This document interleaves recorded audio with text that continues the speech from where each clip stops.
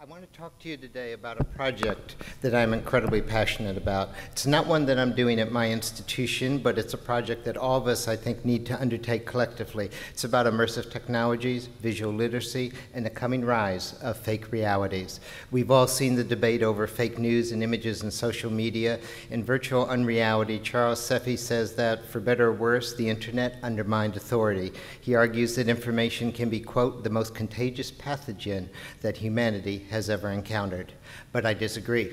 Fake news and disinformation is nothing compared to the coming power of virtual reality to create experiences as real as reality itself. That future, our future, is right around the corner. You know the AOA's definition of digital literacy from 2012. I might add, that's the same year that Palmer Luckey started a small Kickstarter project that Facebook would spend $3 billion to purchase. It's a good definition, but it's a definition for an information-based world. More recent work has been done by my good friends Brian and Samantha here at the NMC, but we've just scratched the surface.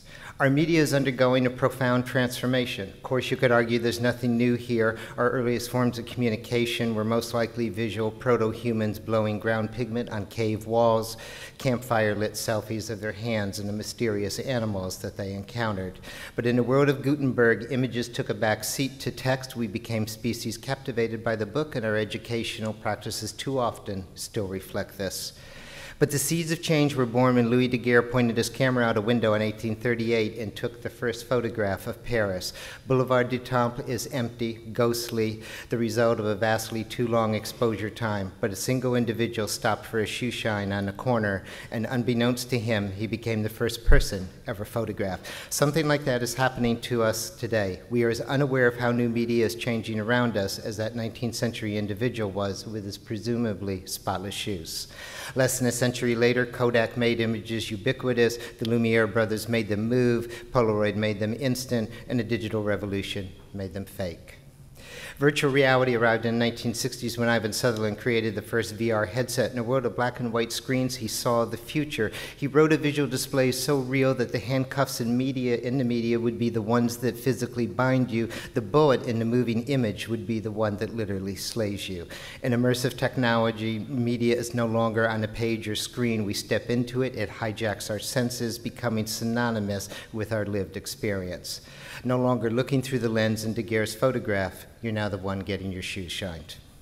Chris Melk, head of the VR studio Within, argues that with all prior media, the trick was to accept the illusion, what we oddly, almost perversely call the suspension of disbelief. But in VR, the trick is to remember that what we are experiencing is not real.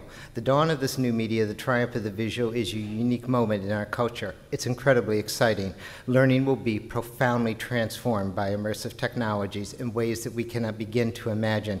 But the emerging technology of today, our novelties, will be nothing more than a wallpaper in the lives of our future students. As we enter this new era, we're facing a growing tsunami of unsettling questions. What is literacy when we no longer analyze data on the homeless, but stand next to them in Noni de la Peña's Hunger in LA virtual experience?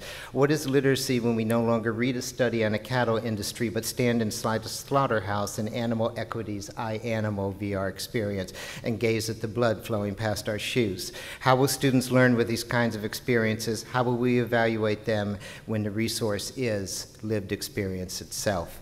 What models of interpretation will we use, and how do we counter the person who says they went through the exact opposite experience, equally virtual, equally compelling, equally real? Many of us think that any definition of digital literacy also needs to include content creation. Students will be our future storytellers, but what happens when they're creating virtual worlds? The stakes are much higher than you think. As Monica Belskite said, the media we create becomes us, the spaces we design inhabit us, the fictions we tell, if they are compelling at all, always bleed back into reality. Just as the internet democratized information, immersive technologies will democratize experience. So much for our concern about the contagious pathogen that leads to fake news. In hindsight, we will look back on it and say it was nothing more than a sniffle. VR will create entirely new realities that will shake the foundations of our culture and society, and it will require a new form of literacy, one as difficult to imagine as our future lives will be in the metaverse. Thank you.